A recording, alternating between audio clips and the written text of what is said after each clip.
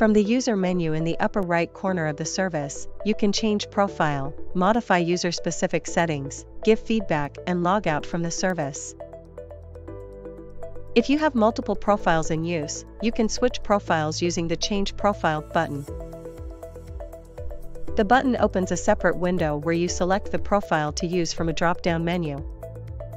Confirm the change with the Switch button. You can also switch to recently used profiles by clicking on the profile name under the Recently Used Profiles heading. From the Settings menu, you find the User Settings where you can change the language used in the service and the default time period. The default time period can be a calendar year or a rolling year. The default calendar year changes in February when the first month of the year becomes reportable. This setting affects the default time period selections in the facilities service. However, time periods can be freely adjusted as needed from the report's time period selections. The default time period does not affect the time period selections in the desktop views.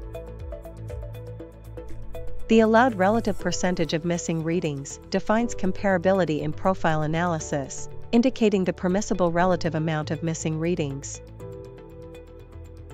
This setting is specific to each user.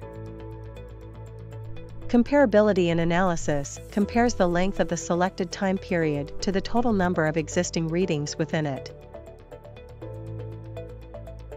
The consumption measurement is considered comparable if there are as many consumption readings as there are hours in the selected period. By default, at 0%, consumption is deemed incomparable if even a single hour of consumption is missing from the period. The allowed percentage is entered in decimal format, for example, 2% is entered as 0,02. After inputting, the amount will be displayed in the field as a percentage.